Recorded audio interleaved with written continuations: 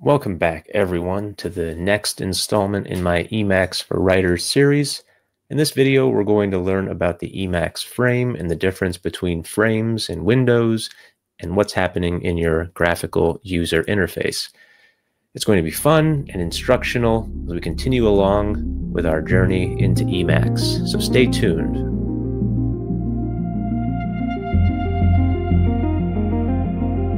Before we get started, I'll mention that this educational video series is based on my Emacs for Writers handbook, which you can download as a PDF or EPUB ebook formatted file, linked in the description below if you want to follow along with the text. I've also provided links where you can follow me on X and Facebook if you use those platforms, where I cross-post video content and other content specifically for those platforms. So thank you. On with the video. Some key concepts in this video include frame versus window terminology, menu bar for graphical commands, toolbar with functional icons, window as the main canvas, mode line for buffer information, echo area or mini buffer for system feedback. So in Emacs, the terminology for Windows is a little different than what you might be used to. In most desktop environments, you would refer to this floating object here as the window. But in Emacs, this is known as a frame. The window in Emacs is the editable text area that is displayed inside the frame here. It might seem arbitrary, but once you get used to this little distinction, you'll be able to read through the Emacs documentation and speak with other users, of course, without getting confused. And this is to be expected. Emacs is very old and therefore sort of idiosyncratic. But this is part of the fun of Emacs. The menu bar, like in other programs you may be more familiar with, gives you a place where you can select commands to run via a graphical drop-down window interface. Emacs has thousands of internal commands and functions that you can run either interactively or inside of other functions, including custom functions that you will write for yourself. Many Emacs users who favor minimalism will disable the menu bar and run commands interactively with the keyboard or on the fly, so to speak. It's your choice. For many years, I disabled my menu bar, but I brought it back recently because I've learned how to customize it by adding my own custom functions to these drop-down menus. So it can definitely be useful if you'd prefer to have these drop-down options available to you.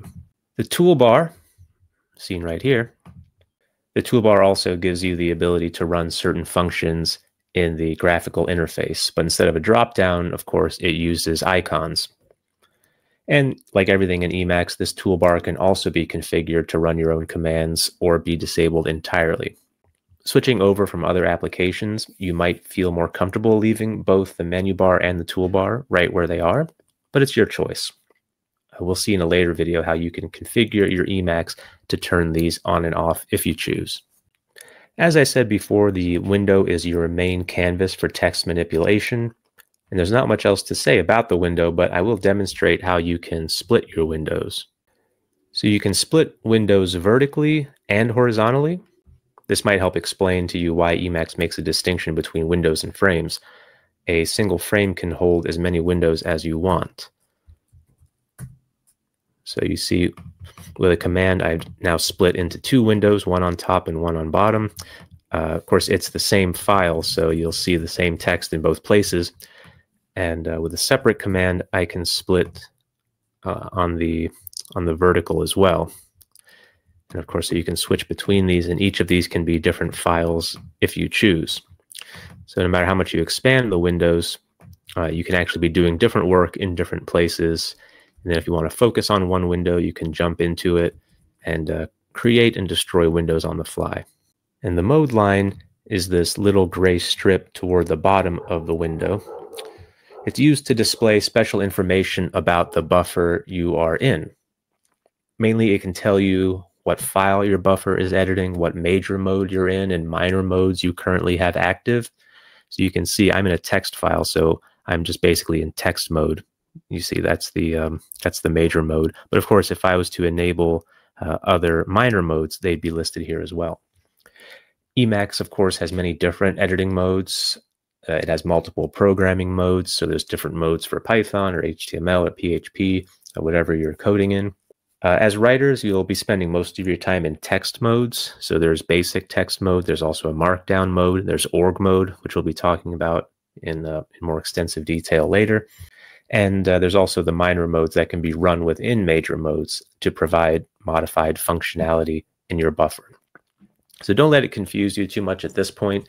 For now, just know that the mode line is where this information and a lot of other information can be displayed as well. The only problem with the mode line is that it can quickly run out of real estate as more information gets displayed down here.